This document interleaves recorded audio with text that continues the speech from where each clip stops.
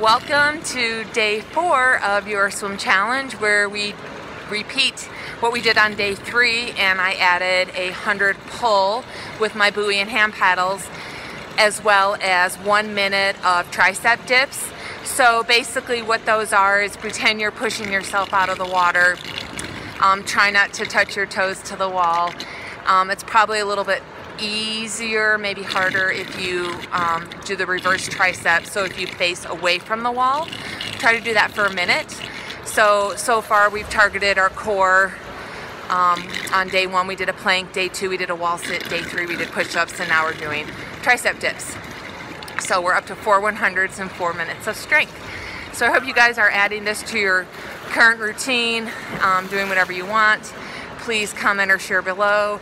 Go to my website, leave me a voicemail and let me know how things are going, and make it a great day. Okay, now that you've worked on your breathing, body balance, and rotation, it's time to work on the 3 main basics of hips, the elbow. The first base we're going to talk about is called high elbow with your elbow. What that means is the other one is called finger drag, and I'll take wrist drag. So those are the 2 main components. Recovery phase. The reason recovery is so important is how your arm, so you're really recovery phase, whether it's wide up or tight, narrow, like the ceiling of the pool.